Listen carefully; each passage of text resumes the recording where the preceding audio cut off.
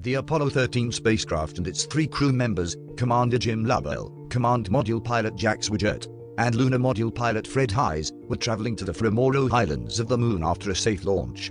But that's not how things worked out. The spacecraft's oxygen tanks were destroyed by an explosion on April the 13th, disabling the power system and turning what had been a routine trip into a life-or-death struggle. Odyssey, the orbiter or command module, and Aquarius, the landing module, were linked by a tunnel to form the Apollo 13 spacecraft. The spacecraft was around 200,000 miles from Earth early on April the 13th and was slated to enter the Moon's orbit the following day. The astronauts turned on Aquarius to check its systems for the lunar landing after doing a TV broadcast.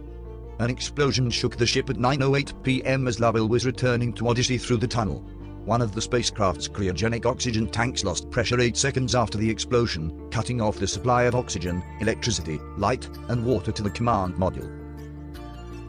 Mission Control said, "This is Houston, say again, please." Then Lovell echoed Swigert's well-known line.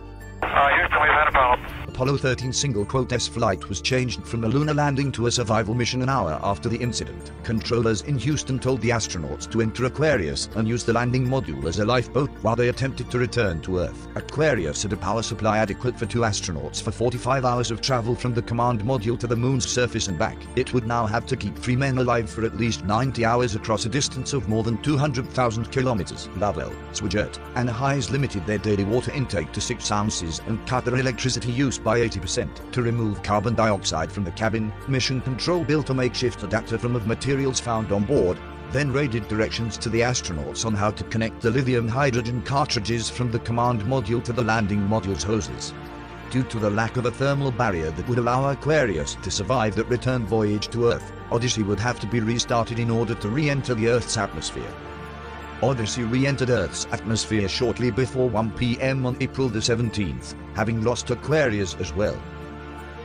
After 4 minutes of radio silence, the world's attention was drawn to the sky above the Pacific Ocean, where the astronauts' parachutes were observed and they safely landed on the water's surface. Lovell, Haise, and Swigert were greeted as heroes when they returned home aboard the rescue ship USS Iwo Jima, despite the fact that their mission had been one of the most spectacular failures in NASA history.